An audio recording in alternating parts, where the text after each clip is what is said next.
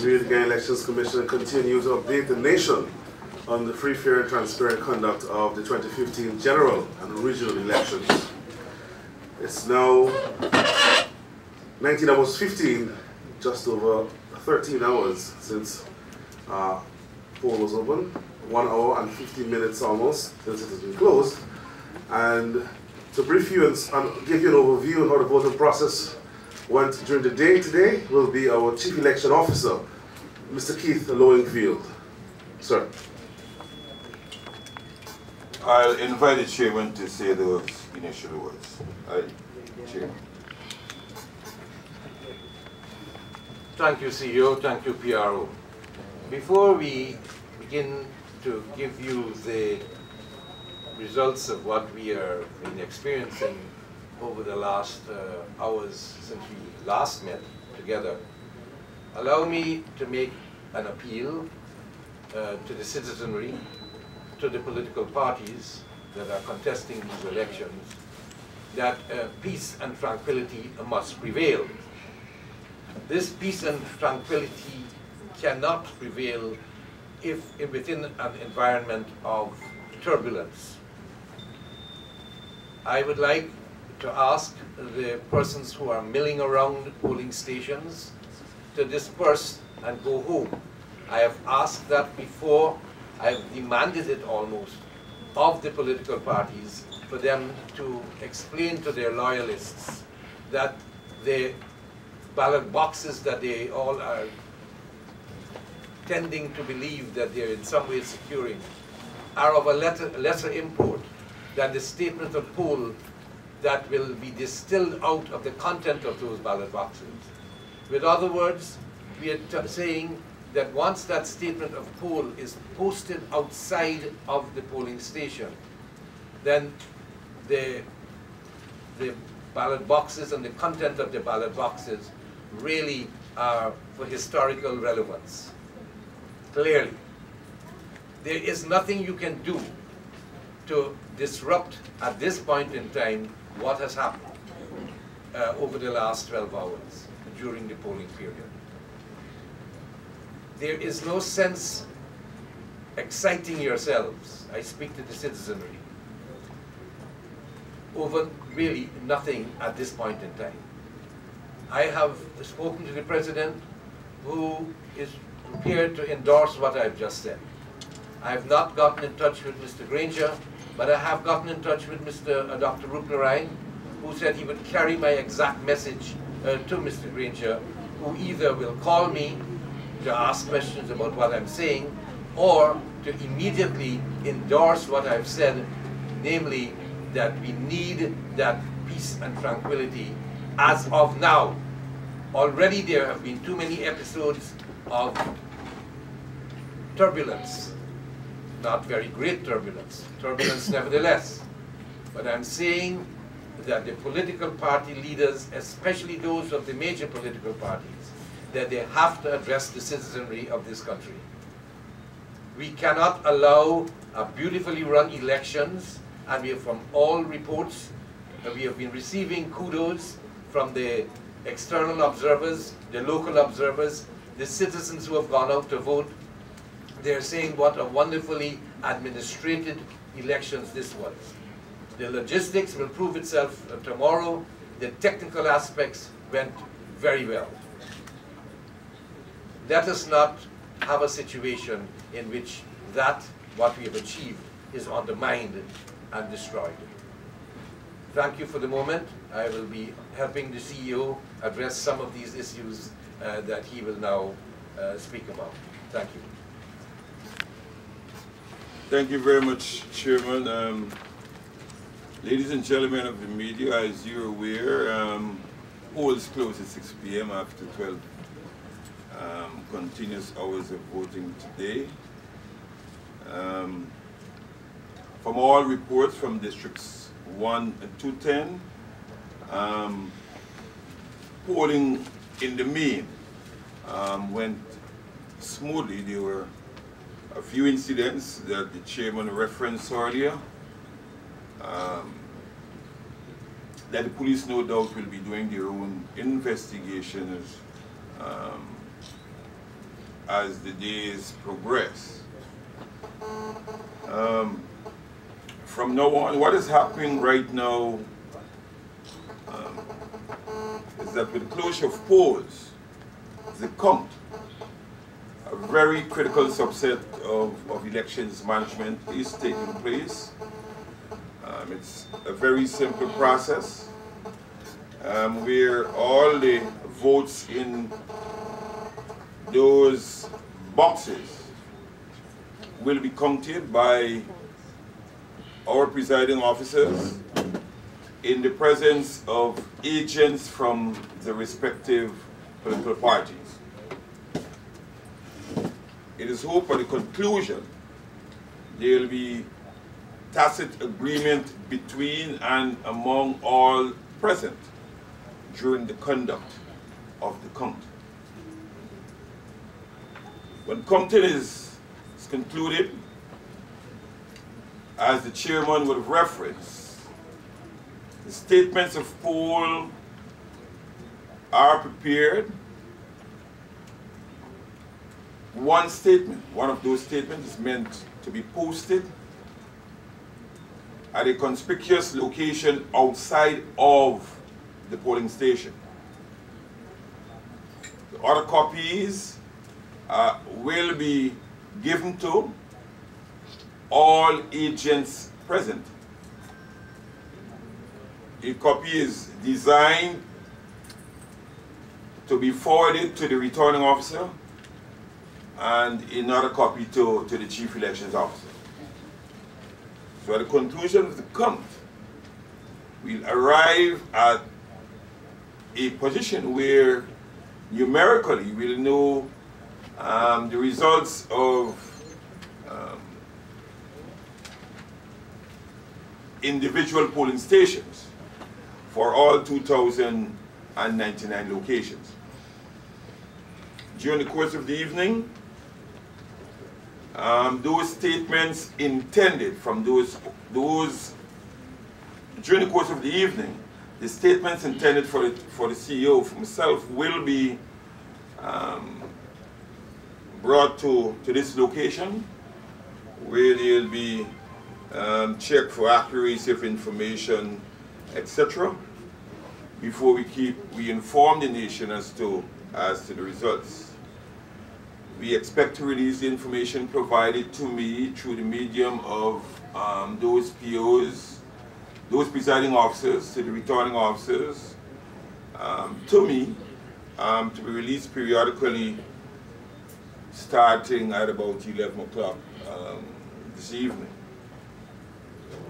We have treated with all the issues that were brought to us, and you would have heard from media houses from the major parties what they would have said relative to the conduct of operations today. They were no doubt pleased with the turnout and so on, and in the main, voting went very smoothly, with a few hiccups, as it were, here and there. That is what I want to say to you at this point in time as we await the outcome of the count at all polling stations across the land. Thank you.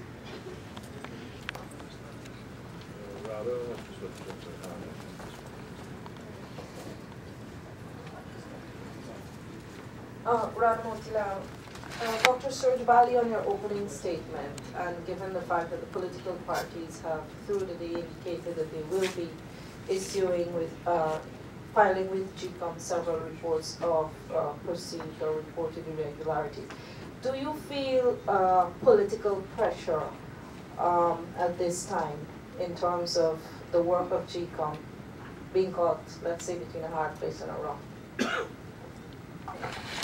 Political pressure? Pressuring who? Me? Gecom. Well, must be some other aspect of Gecom. No. I feel vexation. I feel frustration. Not so much frustration, I don't know that word, but vexation I know well. To see that all that we've prepared for over the years in the inter-electoral period, to see that all the work over the last 6 months and before is being threatened. The results of that work, the sequelae from that work, that would make anybody's blood boil. However, we have made a sternness now. And I'm too old to become distraught to any great degree. However, my country is dear to me. And to see what I've experienced in my youth again come to pass, especially on my watch, is not very helpful to my own equanimity. So, to answer your question, no. No pressure in that sense, but a feeling of despondency because of activities that are beyond our control. Mr. Monfield, Vanessa again, Chronicle. 3 questions, sir. You said the first results will be released by 11. Can you say if we have a cutoff point where these will stop being transmitted for the night? We will start receiving results, all things being equal, and you understand the geography like I do, at the earliest. I assume that by 9, 10, results will start. Those envelopes for me will start arriving at this command center here. That will continue, no doubt, until we would have received the 2,299. I indicated to you before that the statements from the hinterland districts, districts 1, 7, 8, and 9, they are very likely to be here at the center sometime tomorrow. So during the evening, we expect that statements will be arriving from districts 2, 3, 4, 5, 6, 10, or parts thereof. So we'll be receiving, I know, from District 2, most of the coast may very well get here by 5 a.m. and those probably from the Pomeroon River, the Akawini, and so on, will be coming at some time later, and the same thing with District 3. The entire coast, no doubt, will be here before 5 a.m. and those from the rivers as far as Makora and the islands are going to be here probably early tomorrow morning, similarly with 4 and 5. What I do know is that during the course of this evening, I will be receiving statements from all the coastal districts, a subset of the statements from their polling stations. Those statements, I dare say, in every instance, from wherever they're coming, will be under the escort of members of the police force. Mr. Monfield, my question was transmission of the results, like in a similar fashion as was done in 2011. Will that be broadcasted? We will be providing, in a preliminary way, results, those that we would have received. We would, in summary, be providing those reports to the viewership. That is to say, we will not be doing statement by statement by statement until we get to the 2,299. We will provide what one refer to as summary statements and merely scroll to see the results of barometer division 111111. These are the contesting parties, you know them, and these are the results as they relate to valid votes. And that'll continue throughout the night, or will be a cutoff like there was last Or time? we'll be on every 2 hours once we start, and provide the information to you. Right, now sir, you mentioned that there were hiccups. We have one of the major concerns raised by one of the major political parties is the issue of multiple voting. Now we have at least 4 cases in several districts. Mr. Dan Paul on the East Coast, I give you a list there. Those are the names we're working with. How do you respond to these concerns? These are major issues. People saying that they turned up to polling stations and they were told that they voted already. All the people is turning up to polling stations and saying, you know, well, being given tender ballots and that sort of thing.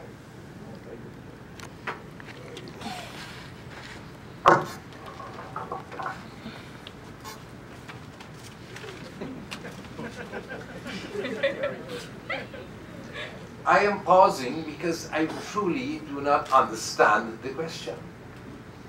Because there is a certain methodology that we have implemented that precludes that possibility. That someone could have voted for this Mr. Dan Paul, his name would have to be Dan Paul. He would have to have an ID card that says he's Dan Paul.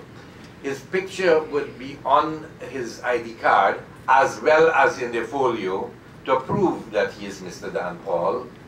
So this person, this elusive person, the last time I used the word figment of imagination, someone took me up on that.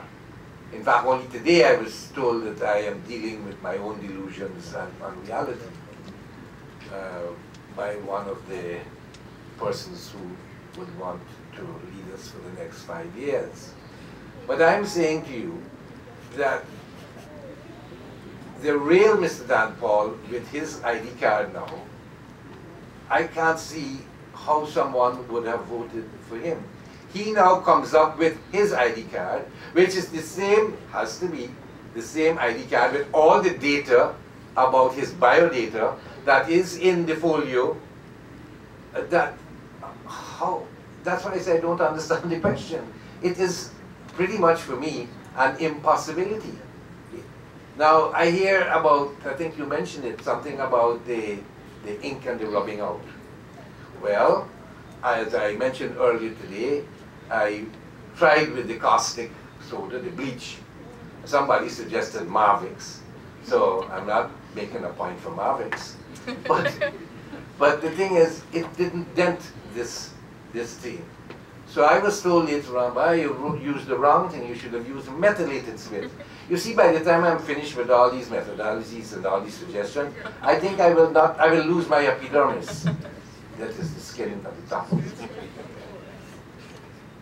Nonsense. Now, perhaps some people can do it, and some people are prepared to take off the entire layer of skin.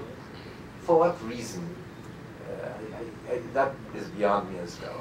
Chairman, I understand what you're saying when you say. But once you understand what I'm saying, you knew I would say that, so don't ask me that question. But because it goes nowhere. But I would like to know, other than Mr. Dan Raj, who are the other three? The last Dan Paul, Mr. Dr. Raleigh. Somebody's interviewed Mr. Dan Paul, yes? We have that information. That's not what I asked you. Yes, and I submitted it. I give you that. Somebody has interviewed Mr. Dan Paul. Yes. The last report we had was Vanessa, before you go, I just want to. Look, I think in our movement towards ensuring that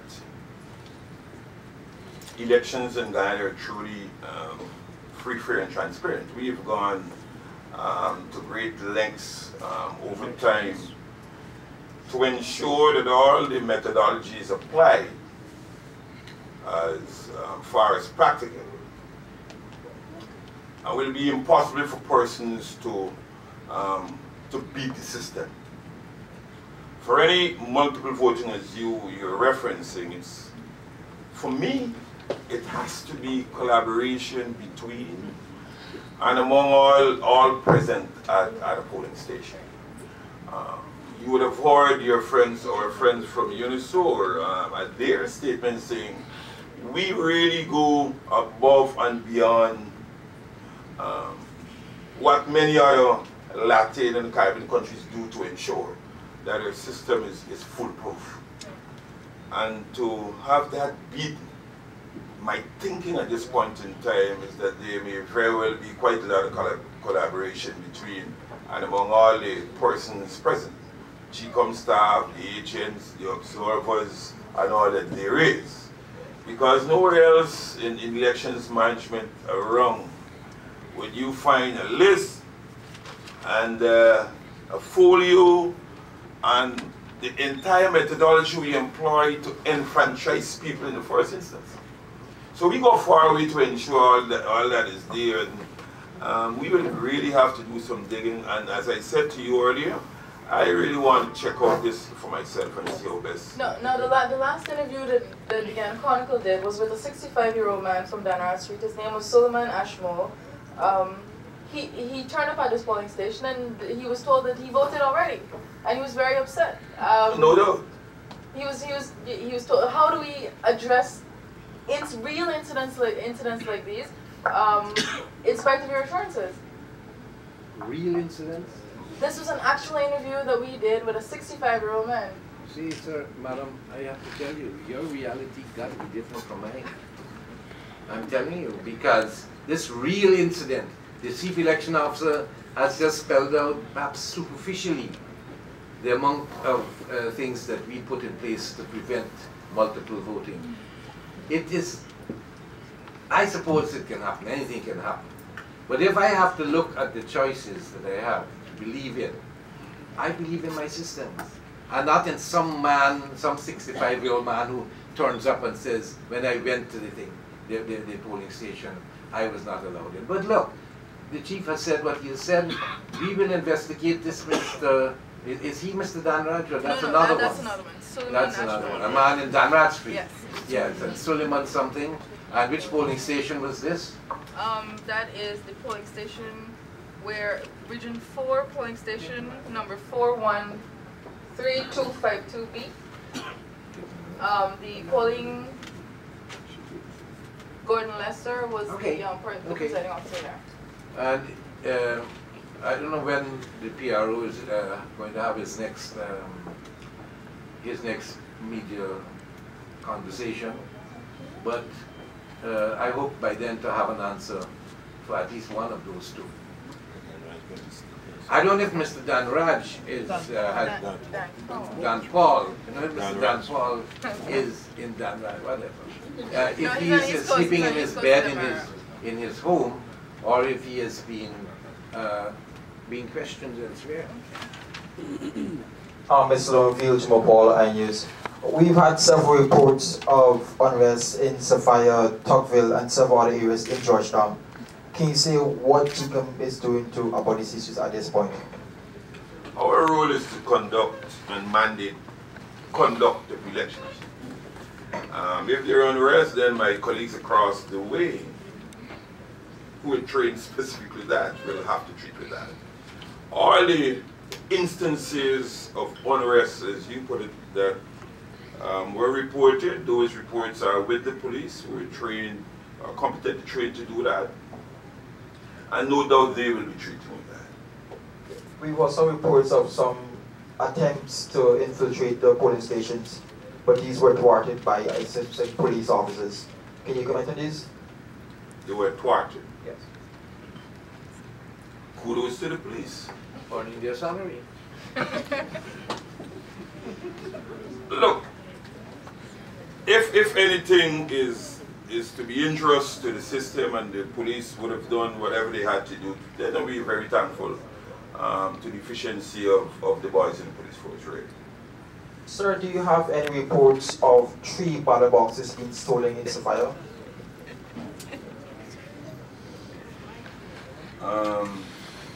No, I went to the Sophia this morning. This afternoon? Well, no, I was there this morning. Before I met you at 12, I was in Sophia. I have received the report on ballot boxes movement relative to what you communicated or what the media communicated to us this morning in South Rumpel. So I didn't know that there was another. Thanks, sir. Gordon Mosley, news source. Both gentlemen to the front. When you hear of the Dan Paul story and the apparent Sophia story, do you think Gecom would have failed in its public education drive to have people truly understand the system and how it works? An answer sometime tonight would be good. You know, it would not be politically correct to give you an Not a answer. microphone. it wouldn't be politically correct to give you an answer that I think this nation already knows. The level of our ability to absorb knowledge based on a soundness of many years of education might not be that which I have experienced growing up myself.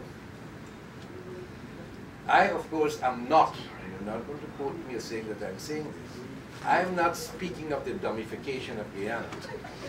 But I will tell you, and you would have experienced, that in giving a person a telephone number of 7 digits, it takes an effort. That's where we are, to a large extent. I can say these things now, not only because I'm not afraid, but because these are things that need to be said.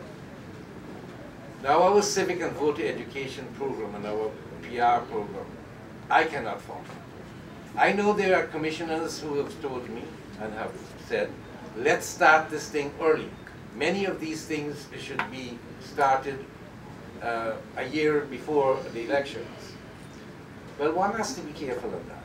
And that was my position. For example, they were telling us that we would spend all of this money and all of the education on the local government elections. And I said, but you don't know that there will be local government elections.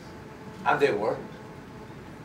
Lots of money spent on preparing other people like the IRI and other institutions.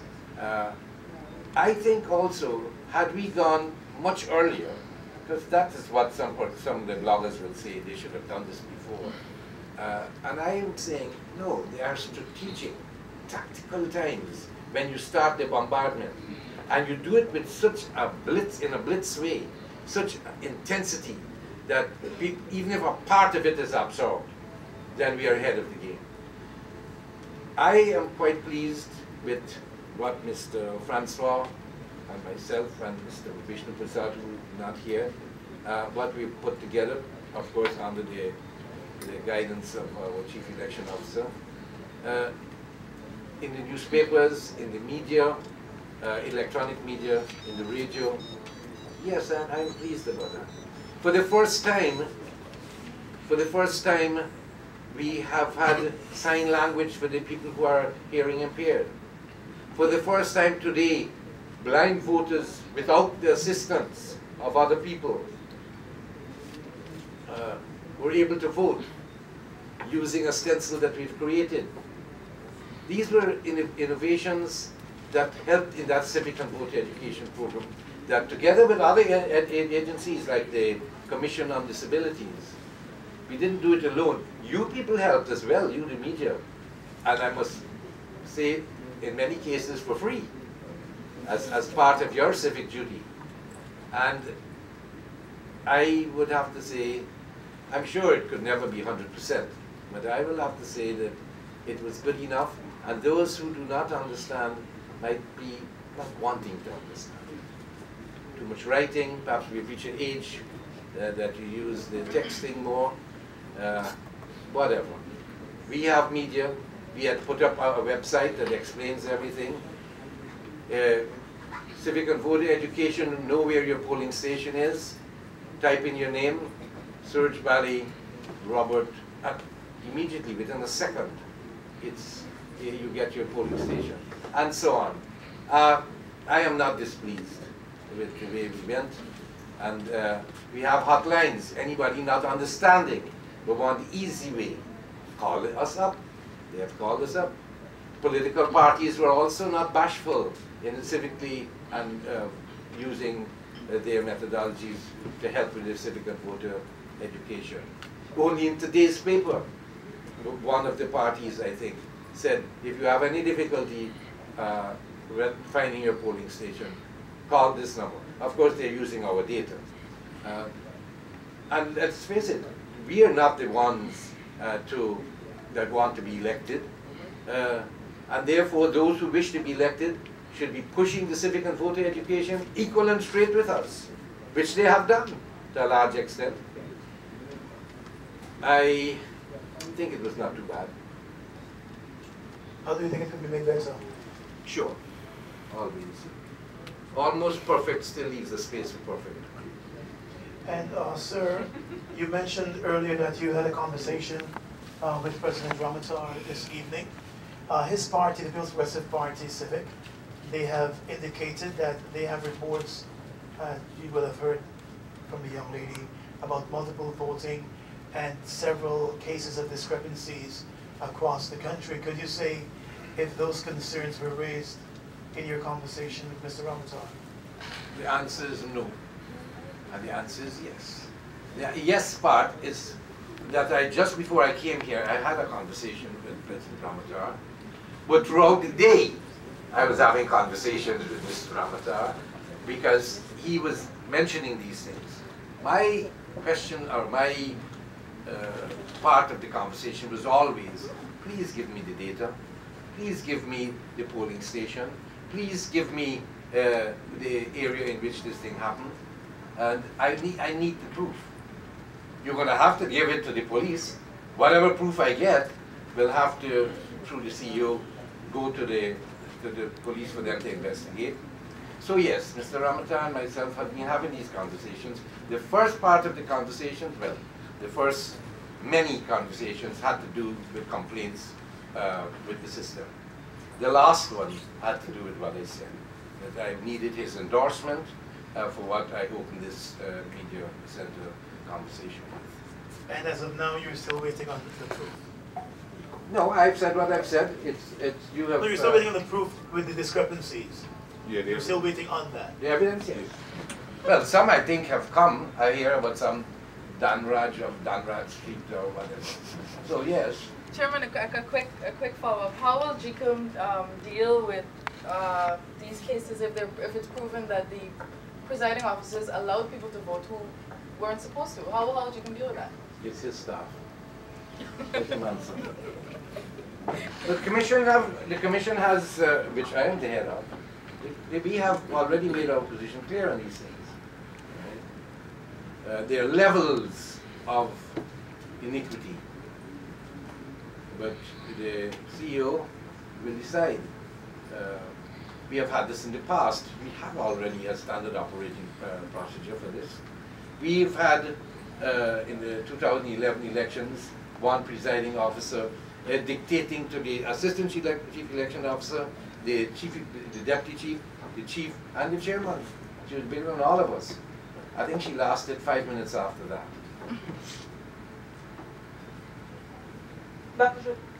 No, but I think the CEO might want to say what he intends to do when we get this data.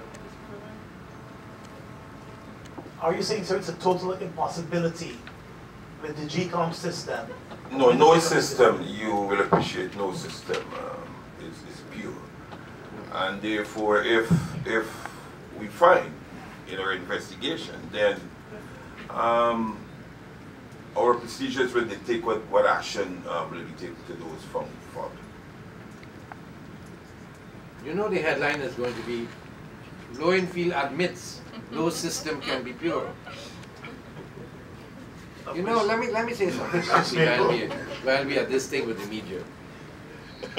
You are not going to withdraw yourselves should we have a confrontation, God forbid, and say, oops, you know, we didn't mean that, and we didn't do that, and we didn't egg this on, and we didn't say these things, and we didn't mean that. No, you've got to be active this time, you hear? Somebody was asking something just now. Yes, ma'am, my friend. Samantha Allen, South News. In your opening statement, you said you would have experienced certain things in your youth that is now happening under your watch. Would you want to expand? Things that I've seen happen in my youth, I said I do not wish to have in any way, shape, or form repeated. My youth goes a long way back. And that goes back to February the 16th, 1962, for example. Which is interesting because 50 years later, there was not even an anniversary, not even a mention of February the 16th, 1962, Black Friday, when the commercial area of Water Street and portions of the street that I was born and grew up in, Rob Street, Lacey Town, not border, upper class. It was something that you do not want to remember, that's true, but one should not forget that. And I think that often in the past, we have had critical situations, and the leaders, probably remembering those days of yore, the 1962, perhaps the 1964, brought us back from the precipice. And I'm hoping with statements like I'm asking Mr. Granger and Mr. Ramatar to make, that they will again bring us back from any potential unrest that we might have tonight and the coming days. Dr. Surjbari, Biomanager again, Times. Could you mentioned the special sentinels for the visually impaired. Could you explain how this was done? Were these materials available at all polling stations across the country? Yes, ma'am. It's very easy. All polling stations. This was a work actually that we carried out and we paid for, but under the advice of the people that are visually impaired. It was a stencil of the same size of the ballot paper. The stencil, however, had what is the word? Holes. Holes would be the best word. Apertures right down adjacent to the political parties. So the person that is blind would go down the line, because the presiding officer would have told him, number 1 is the APNU, number 2 is the IP, number 3 is the NIP, number 4 is the PPP, number 5 is the TUF, number 6 is the URP. I think that was the sequence. And he wants to vote for number 3, which would be the NIP. He goes down 1, 2, 3, and at that point, he puts his X. Removes the stencil, gives back the presiding officer, and he folds it and carries it. And he does that without assistant that he may have no trust in, and he doesn't know ever if that assistant voted the way he, the blind person, wanted to be. So it seemed to have worked. I've shared it with some of my colleagues in the Caribbean. They're very enamored with the possibility. We will not patent it. We cannot use Braille, by the way, because as we have been advised, there might be three persons in this entire country that know to read Braille. And as one WAG said, again coming back to our education status, we might have difficulty doing it in English, much less in Braille. Dr. Surjbari, Andrew Weeks, 19 News. Sorry, could you tell us exactly when the statement of poll would have gotten here? What would be the steps taken to announce or make preliminary announcements? Thank you. Were you here this morning for the first program? Yes, I was here. You didn't hear the chief election officer spell it out step by step in No. response? I didn't. You didn't hear that. He's going to do it again. Thank you very much. You see, that's why when you say, don't you think the PR program failed?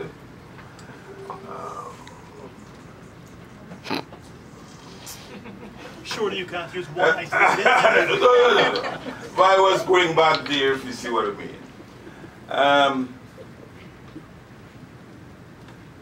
On arrival at the command center, the statements will be received by staff of the operations department in this particular instance, those of the logistics division.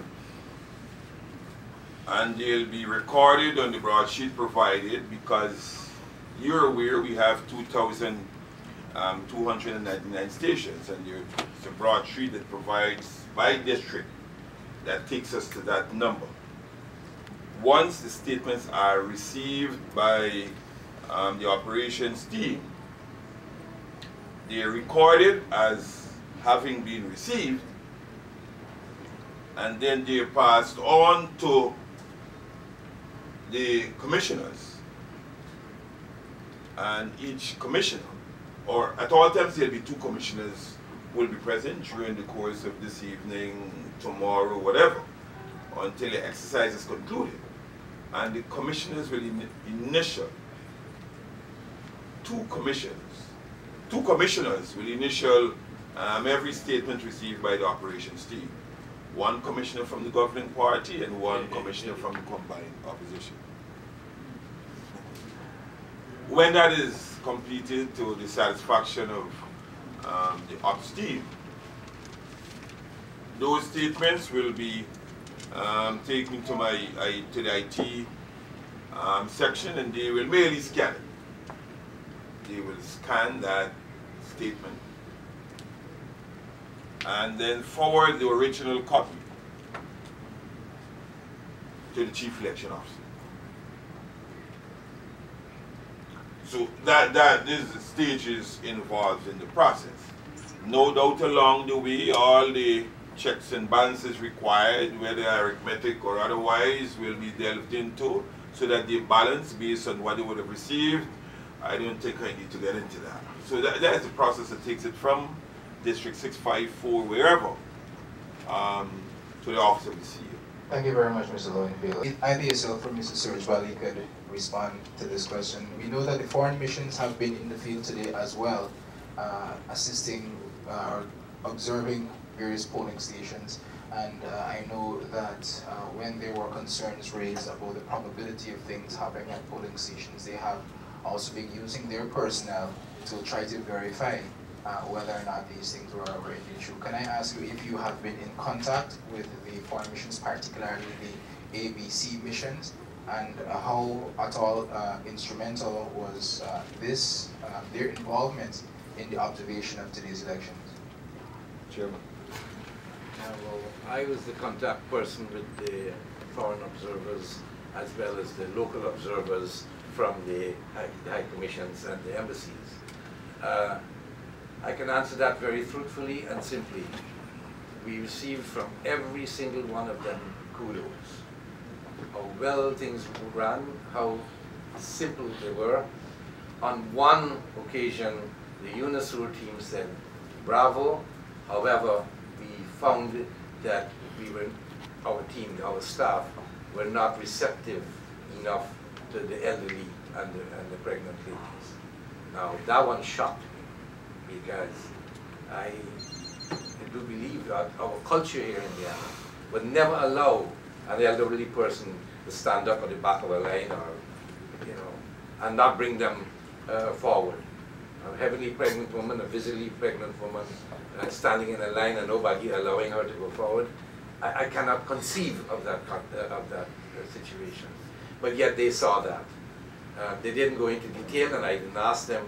Perhaps they meant, and that's UNASUR, they meant that there was no ramp for the physically disabled. Well, the problem there was, as we were going to get, well, I was imagining over 1,000 ramps. But it became a technical, logistical problem from the donor country. In this case, it was Brazil who had promised us that. It was a whole commercial problem, not that we have to pay anything. But anyway, also, however, the disabled, the society, the commission for the people with disabilities could not give us in which areas their membership would be located. So if we knew in Success Village or wherever there are persons with disabilities, we could have a priority. We could have gone in there even before and ensured that the ramp was built and so on. But they couldn't give us that. And to go and build 2,299 ramps, that's not possible. However, all of our buildings, I think this was reported already, all of our buildings, new buildings which we have built and which we have commissioned, they have the ramps already built in. But unfortunately, but I think also we tried our best to have only on the ground floor. We used that possibility of people going in and voting, people who have a difficulty in walking to get it. We didn't put it upstairs. Also, on occasion, during today's activities, the entire polling station translocated itself to the, I will say, curbside, and allowed people that were seriously physically disabled to vote. And I thought, kudos to them, including the party agents. I was told of that. I couldn't tell you which station, you know, but it was here in Region 4. Ladies and gentlemen, I would like to thank you very much for coming. We really have to end at this point in time, because we have to come back with you in 3 hours' time. 23 hours, we will be here to give you... Oh. We will be here, trust me. And I know many of you will be here to see the first set of results coming from the Election Commission. Thank you once again. See you at 23 hours.